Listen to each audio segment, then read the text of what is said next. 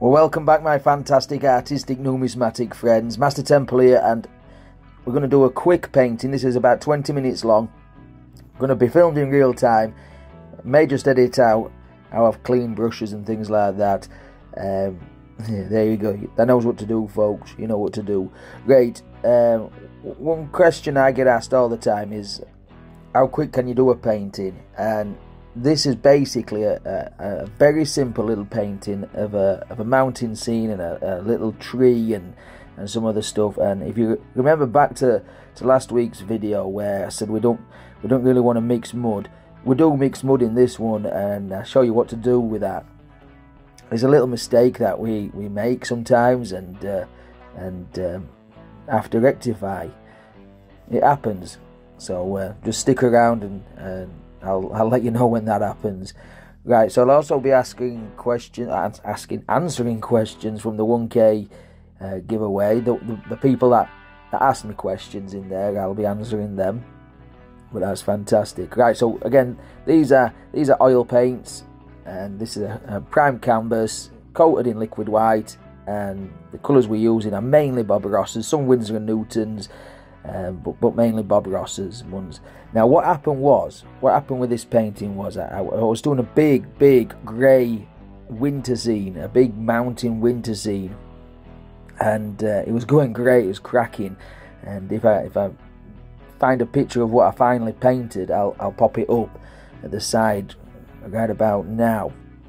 But what it was is I started recording that and painting that, and then I got called away, a bit of an emergency, so I had to get called away. So I paused the camera and went and did what I had to do, and when I came back, I resumed the painting, but the camera had died on me.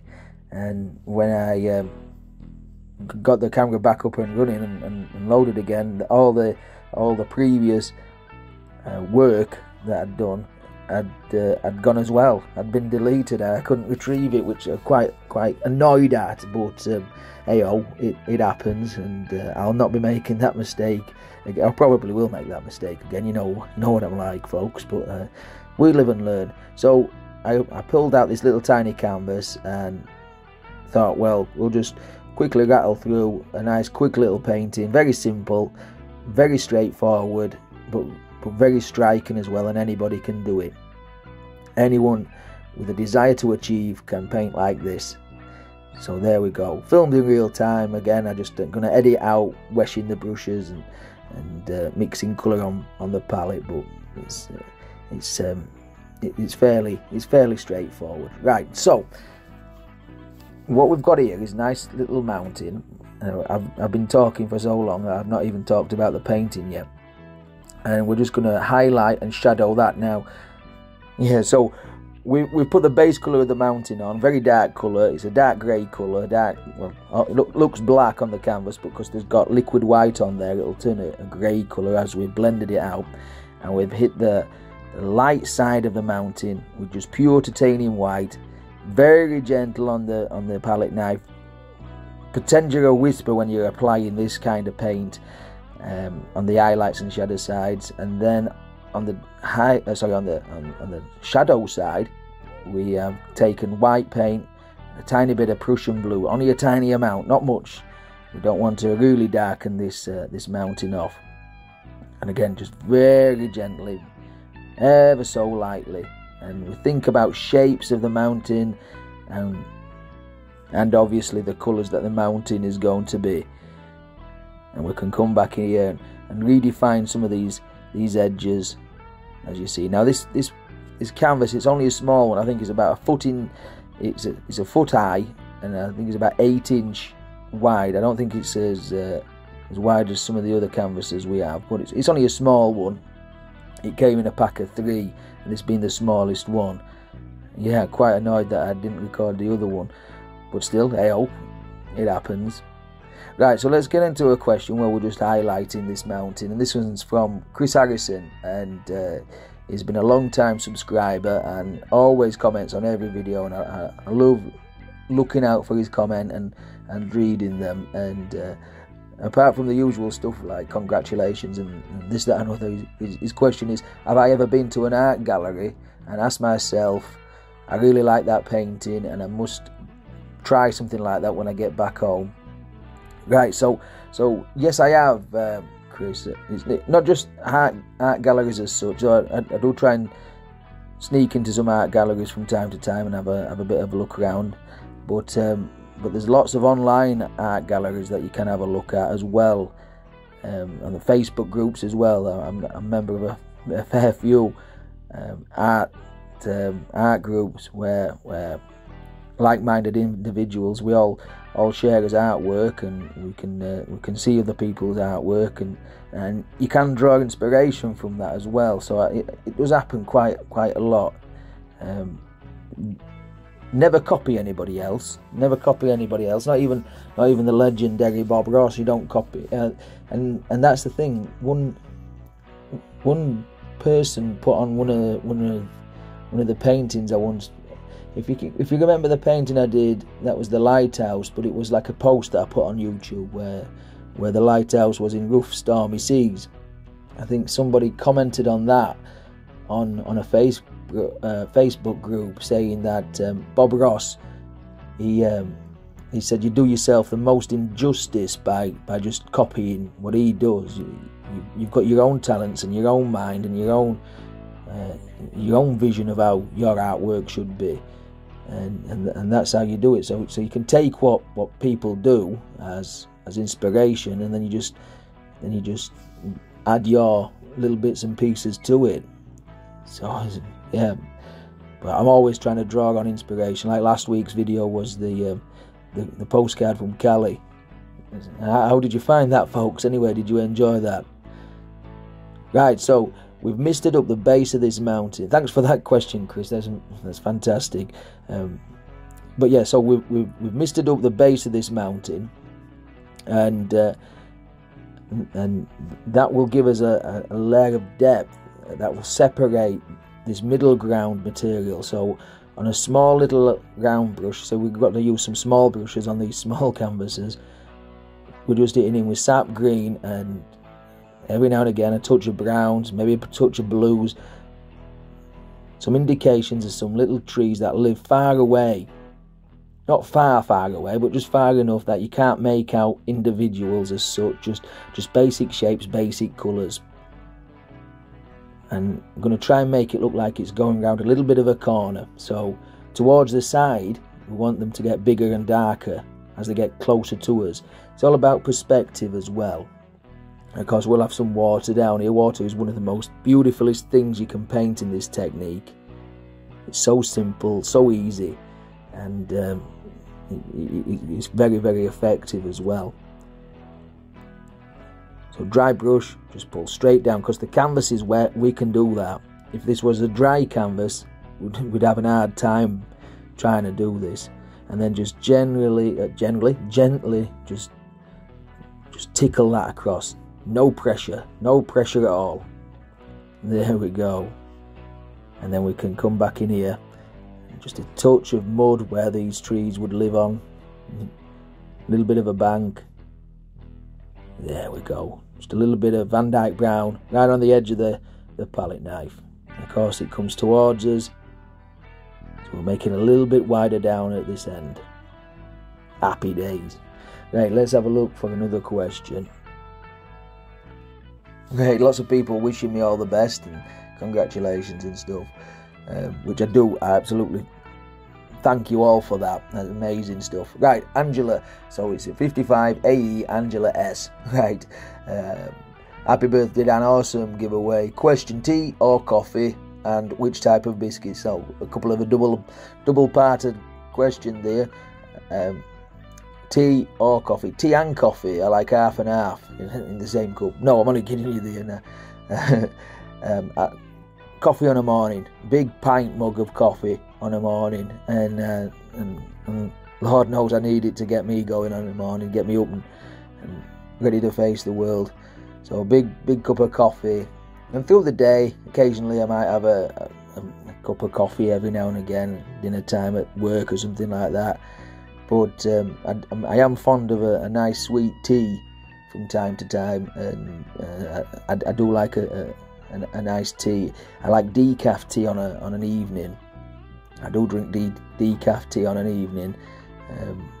One of my favourite teas, if you think back to the guilty pleasure question that I answered on last week's video, I have drunk licorice tea before, and I do find that quite tasty, though it can do something for you if you drink too much of it. But yeah, so a bit of everything, I suppose. And biscuits, I love biscuits. I'm not terribly a fond lover of chocolate. I've got to be really in the mood for chocolate, but I do love a good biscuit, a digestive biscuit with a cup of tea. It's got to be Yorkshire tea as well. Hobnobs and things like that. Oat really. And again, if it's got chocolate on, I will take it. I will tackle it, but I've got to be in the mood for that. But fantastic question, Angela. Right, so we've progressed forward now in this painting. We've got 10 minutes in, and we've nearly got it done, haven't we? So we'll just put a little bit of a peninsula on the right hand side, a tiny thin one, and a bigger one on the left hand side, and this will lead your eye. It'll take your eye on a little bit of a wander across the water there. So a few little highlights, just the same colours that's on the trees in the background, maybe a little bit lighter because you can see a little bit more colour and a little bit more definition, but not much. And we'll come back in and we'll put some water lines and sticks and twigs. In fact, we'll put a big stick here. And like the caption says there, have you seen my other painting videos? Please do go check them out. There's lots of them now. I'm trying to put them all into a playlist or such, but time eludes me sometimes. So yeah, we'll put a little old stick here, something for the old kingfisher to sit on and look out on this fantastic view. And of course, a little bit down in the bottom for reflection. And just where we've got that muddy colour on the brush, we'll put some mud, some dirt for these little shrubs and trees to sit on. And then we'll come in here, straight little water line, just a little tiny bit of liquid white paint right on the edge of the knife, and we're trying to cut a hole straight through the canvas. We won't hurt the canvas, quite tough, it's like denim. There we go. Couple of ripples here where the old pike has jumped out, the old trout. Yeah, there we go. Right, let me look for another question while we're doing this. Okay, before we answer this next question, I'm just going to put a little tree trunk right there. We'll have a nice big happy little tree right there, and we'll grow this tree off the old fan brush. That's where this tree's going to be. Right, so load it full of sap green and a tiny bit of blue. And if the paint is not sticking to the canvas as such, we may add a little bit of paint thinner just to slide it straight off the fan brush straight onto the canvas. Like the golden rule it still is, a thin paint will always stick to a thick paint, and we've applied some layers of paint already. And again, just zigzag this fan brush from side to side. The evergreen tree will live in there, you've just got to shake him free. Scare him loose. No, this tree looks like he's got a bit of a crook in him. Maybe got stood on or something like that by the deer or a fisherman as he was growing up. I don't know. But that's it. You can make little stories. Make little stories up in your painting. It helps you compose. A little bit of highlight on some of these tree trunks. So we painted the far side of the tree. Now we'll paint the middle of the tree, which is the trunk, and then we'll come back in with a little bit of highlight colour. We'll highlight this one. So the highlight is just this dark colour just gone straight into a little bit of cad yellow, and of course it'll make a nice dark green colour. Now we don't want to overdo the highlights. Evergreen trees usually are quite dark anyway, and we can build up several layers of highlights as well when this is done. Right, now back to this question. Kian Regan, he asks me, what is your favourite A to Z 10p coin? I think I've answered this one on every single giveaway from every, same question, Kian, and I can't remember what I say. It changes on a daily daily basis, so I applaud you for keep asking that. I'm quite fond of the Robin 10p at the moment. I'm quite fond of that. But since we were talking about tea and coffee, why not tea as well? Why not tea for MasterTemple? Yeah, good stuff. Good stuff. Thank you, Kian. Right, so we're working on this, and we'll build up the highlights. There. And again, if the paint is not sticking to the canvas, tiny touch of paint thinner, or you could even use liquid white, liquid clear, just to thin it down. If you use liquid white, it'll brighten your painting up. If you use liquid clear, it will obviously slide and leave a little bit of a glossy finish to your art as well. Just like that. Don't overdo, or you'll mix mud, like we said. Maybe we will mix mud. Maybe we should mix mud. And then we can show you what to do. Great. So we're about 16 minutes in, quarter of an hour in, and we've nearly got to finish painting, really, haven't we? I'm just going to put a little bit more of a tree trunk in that gap there. That gap there, that's where the old robin that we've just been talking about might want to go and have a little bit of a kip through the day. Or through the night, I don't know. But yeah, right, so we're going to just put some highlights on these little shrubs down here, the bushes and all that lot. And while I do the highlights, keep an eye out for mixing mud. Like I've said before, we've got lots and lots of layers of paint on this canvas now, and I'm trying to stick some highlights just underneath this evergreen tree, and it's not really working, is it? I'm trying my best there. Trying my best, and it just doesn't look right. To me anyway. So what we'll do, we'll come back in with a knife and just scrape off the excess. The value of what we've painted will still remain in the canvas, but because we've scraped it off, we can start again there. And there's a little plug for the Etsy store. All my artwork will go on the Etsy store, and I applaud everybody that comes over just as a look, likes a painting, you know, when potentially buys a painting. It means so much to me, it really does. Right, so with that mud mixed out of the way, we can come back in here and drop in a few little highlights, some thinner paint. So again, we can add a little bit of paint thinner to that and just thin it down. There we go. Right, a little bit of mud to keep all this upright, or it'll fall straight into water, and we don't want that. We don't want a big splashing water now, do we? Not now. We've worked so hard in putting this tree up and all these shrubs around it, little Robin's home and all that lot. Get on with it, Dan. Stop talking gibberish. So we put a little bit of mud down there, and with the fan brush, with that green colour on, we can just we're just going to kill the edge, really. So a few little ferns there, a little bit of reflection, and kill that straight edge that's along that where those shrubs are. Still talking gibberish, I know. There we go, just like that. So yeah, 18 minutes in, a little bit of a waterline now, and we've about got a finished painting, haven't we? It's a quick, simple little one, this one, quite effective as well. You can see for miles and miles. You can pick out a big old mountain in the background, nice little bit of foliage in the foreground, and the tranquil serenity of the water as well. Nice flat water, still water. Yeah, be a nice place to go fishing, this. It certainly would. A couple of ripples here where the old trout jumped out after a mayfly. There we go. So how did you find this one, folks? Please let me know. Leave me a nice big comment. We'll sign this one down there. And that knows what to do as well, my fantastic friends. That knows what to do.